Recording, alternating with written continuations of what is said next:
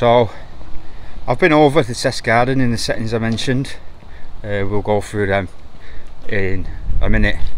I've got 1.11 on the test garden. Now what I've done, so these are all the targets.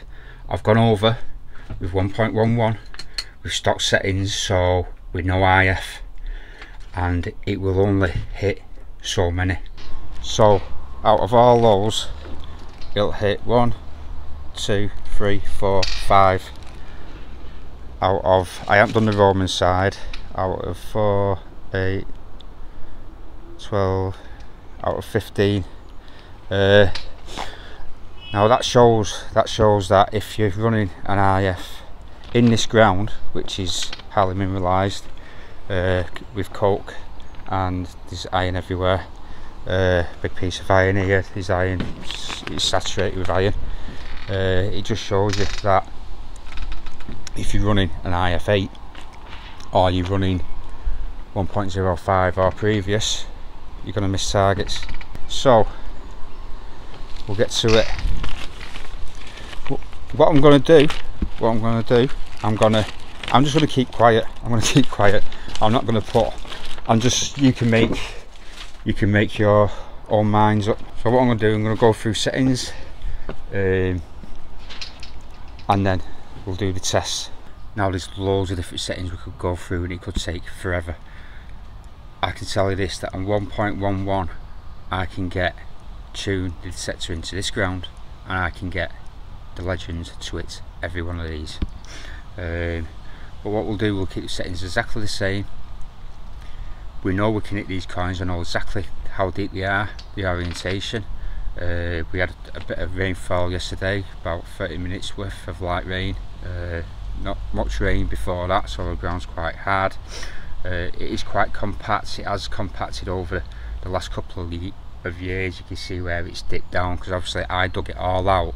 I cleaned a lot of stuff out of it because it was too much. And the air with the water, everything's settled, and some of the fines are coming out. So yeah, we'll do 1.11 on a target and 1.09 on a target, and so on. This is how I'm going to do it. So for example, this is a silver hammered, really thin. There's no detail in it whatsoever. So it's the back set of the coin. So it's like tin foil folded over 5 times. That's at 7 to 8 inches. So it hits that, and then what we'll do, that's 2 inches, and that's 1 inch. So then we'll start adding these and sweep the coil over the top and see how high we get. And we'll do it for the Roman, which is there, 7 to 8 inches. There's a copper halfpenny at 11 to 12, a bronze halfpenny at 10, a bronze penny at 12, and this is a silver sixpence at 10. Now in this garden, it's full of coke, mineralised rock, and it's full of trash. It's more like a park. Now it was really bad, and I buried some at 7 inch, I think it was a 2p piece, and I couldn't hit it. So I dug all that out, about a foot, 12 inches deep. It was all piled up here, piled up there, and piled up over here. The missus went absolutely berserk. The neighbours were popping over the wall thinking, what the bloody hell are you doing? I says, oh, I'm sick of her. I'm sick of her, said I bury it back garden. So then I went through everything with a pinpointer and a detector, and I took as much as I could out, and tiny little nails, tack nails, tin foil, asbestos, you name it, everything has been chucked in this garden. So what I've done, I've cleaned it out. Now it's not like my permissions, but if I can get, by messing with settings, if I can get the detector to hit targets in this test garden, I'm going to have no problems on there. So that's enough info. I'm going to do the test and then make your own mind up. at the end. It'll be nice to see myself. It's been a while since I did 1.09, and I don't even think I went over to test guard. I would have, but why did I do a video? I'm not sure. We're going to factory default, then I'll go through what the factory default settings are, because there might be different parameters. So yeah, let's do it. The settings are going to be sensitivity 25, field M1, two-tone, 0 ground balance, and we're going to keep noise cancel at 1. So I'm going to alternate the test results with the software. This is 01.11. We'll go over to factory reset. Factory resetted. We will turn the backlight on. We will put it in ground. Field M1, sensitivity 25, and the stock settings are 5 recovery, IF 8, everything else off. Volume 3 will be fine. Audio gain 3, stock setting. We'll go into two-tone. Volumes are 3 and 10. Pitches are 1 and 22. Tone break is 11. Threshold 0 and 10, but the volume is off, so the pitch won't sound. We'll keep it on 1 because there's no interference on sensitivity 25 there, so we'll just keep it as it is. I do know from learning the Etrac that depending on the channel reciprocates into what frequencies are used. Now I haven't done that test with a Legend, but we'll just keep it the same. Ground balance, ground balance is at 0. So let's get 1.09's parameters. You can see there 1.09. It will be factory defaulted, but we will do a factory reset.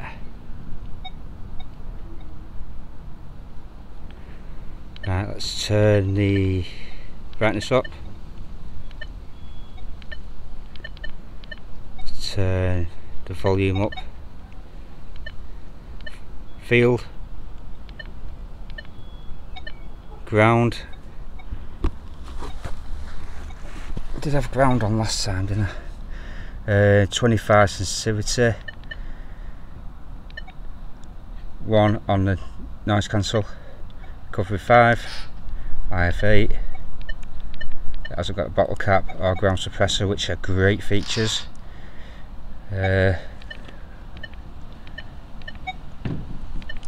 Audio gains at 3. Two-tone 3 and 10. Volumes, pitches 1 and 22. Tone break 10. And as they are. I've said 7 to 8 and 7 to 8. What we'll do, we'll go off 8. So 8-inch hammered.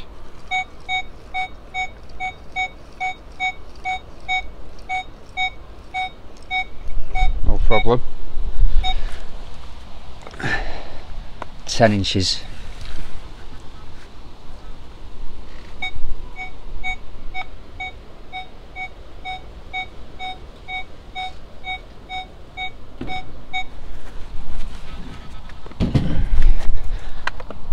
$12 inches.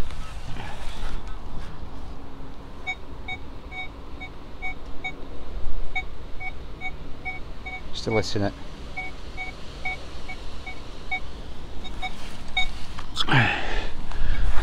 We'll do 12 and a half. we'll do 12.5.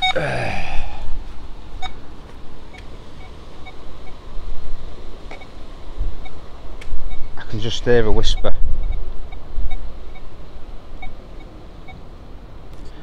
What we'll do, we'll put the volumes right up on both.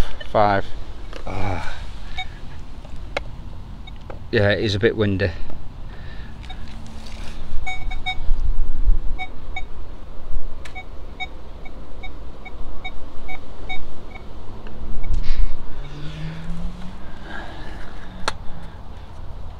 $13. I've actually had this hammered hit 12.5. I've actually hit this hammered at ground level with sensitivity 10. Crazy depth on something so small. It's probably about that big.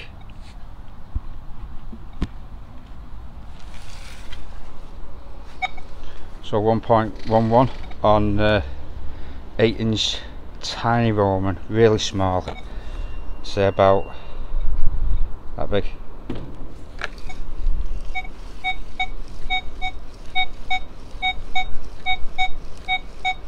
Eight inches.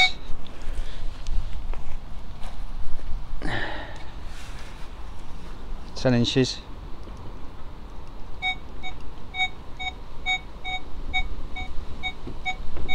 ID's all over, but then 30s are coming in, which it should be. 12 inches.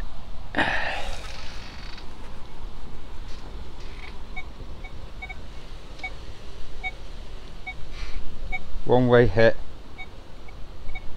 two-way hit, very faint. We'll call that 12 inches.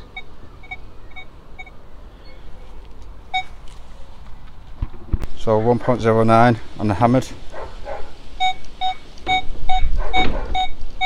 No problem. 8 inches, 9, 10.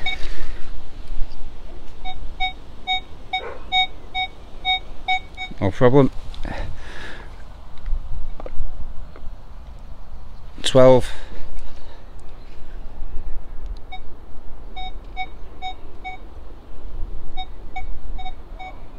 Yep, got it.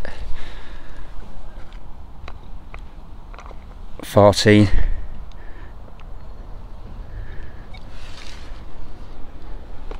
Oh. This will beat the 1.11 if it gets this.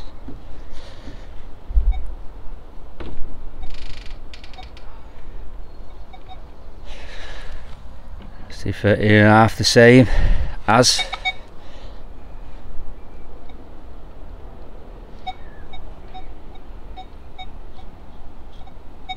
Just get it. So 1.11 on 8-inch tiny Roman, really small. Say about that big.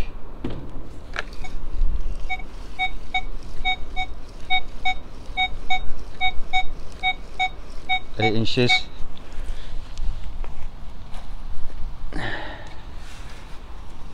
10 inches.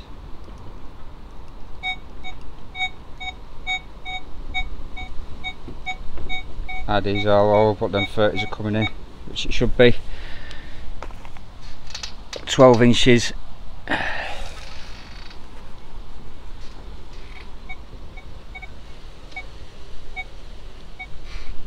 One-way hit, two-way hit, very faint. We'll call that 12 inches.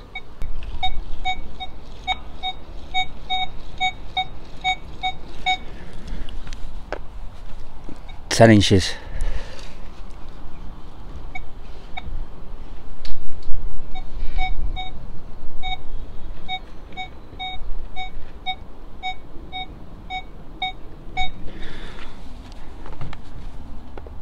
$12 inches.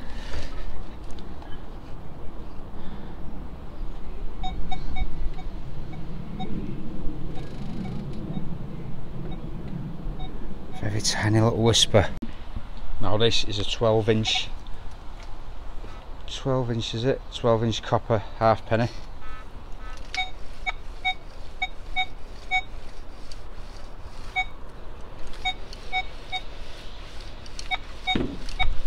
ID's all over, but that is it. Let's raise this a bit. I need to get the longest mid shaft.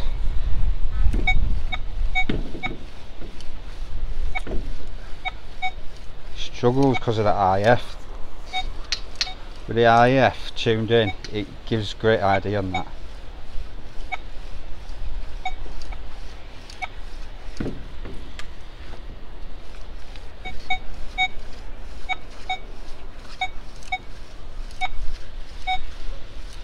If I ground balanced it a bit better than that as well.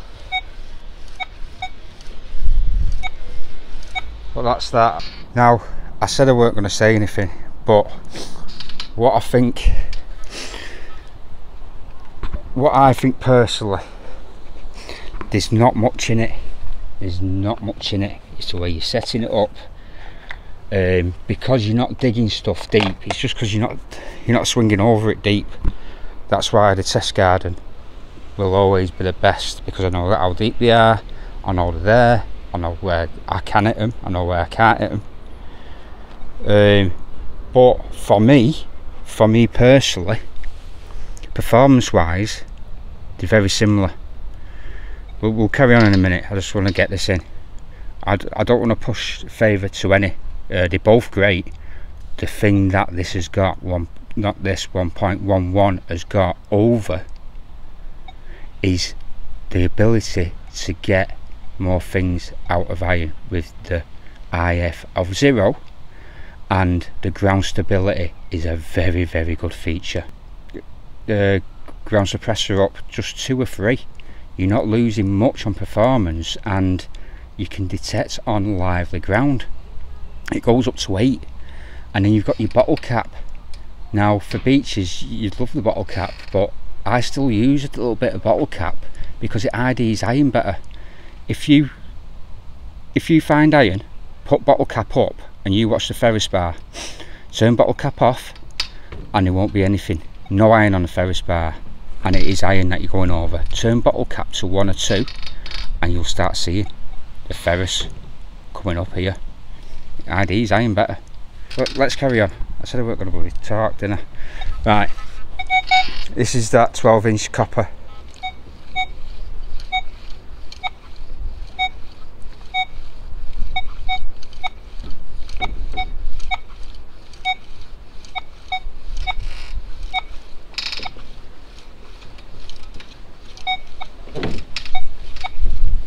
It's clipping because it's because of the IF. That 10-inch halfpenny bronze.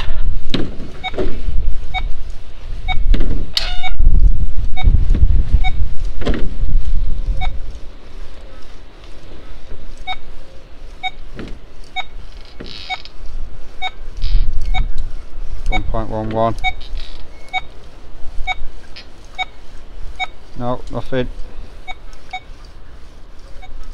I did get it in one way there. It's just coming in with the 40s. The 43. So it's just getting it in one direction. I know the angles I can hit these in. There's that much iron in the ground. This is the bronze halfpenny, 10 inches.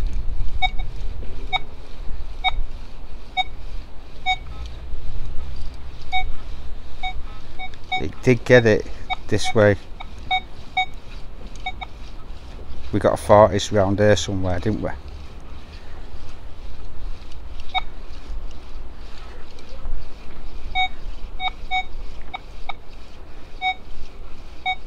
Down there, yeah.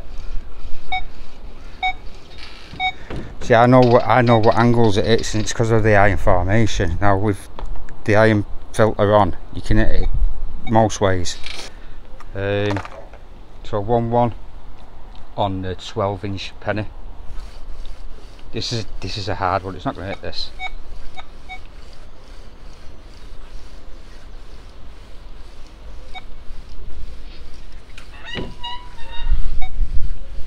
See the 43 come in then. 53, 47. That's it. That is actually it. At 12 inches, but you're not going to get it on a normal sweep. You're not going to get, not with these settings. Not with these settings. This is the penny, 12 inches.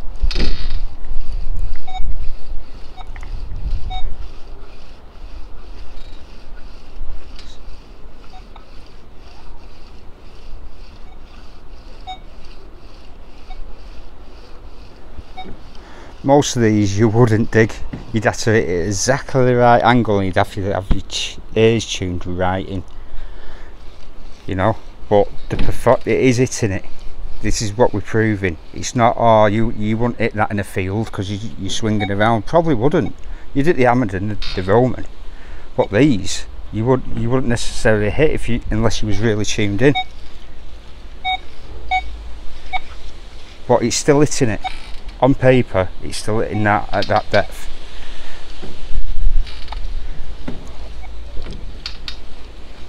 This is something you can't do in the field. I spend hours and hours and hours on this test garden tuning stuff in. So then when I go out in the field, I know what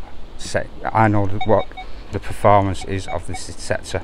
I did it on 1.06. I had a bag dig. I couldn't dig anything over 4 inches.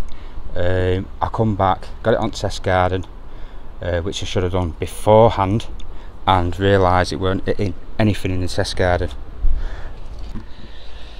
And finally, the 10 inch, it might be 10-11 inch, the silver sixpence Vicky, so 925.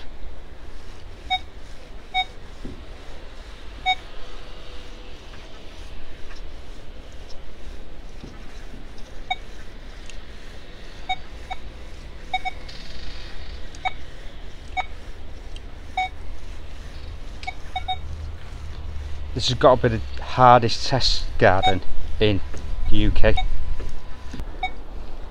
So every time now any update, I'm on this, because I know when it should hit it and when it shouldn't. Now it's dry ground, and what I do now, there's loads of stuff to do. So in my shed, I have dry iron and I have wet iron, and that's how I can tell that most of these tests that you see, it's done with dry iron, and it reacts totally different because it's more conductive.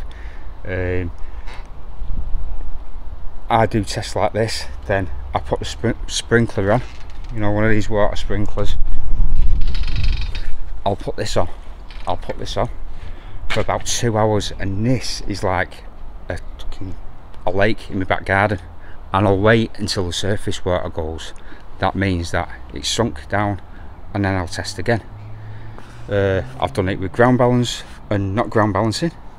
Ground balance is better because of the mineralisation in it. Plus the deep stuff actually goes into the clay line. If you look up clay, it's actually a mineral, highly mineralised. So if you're going deep, you need to ground balance.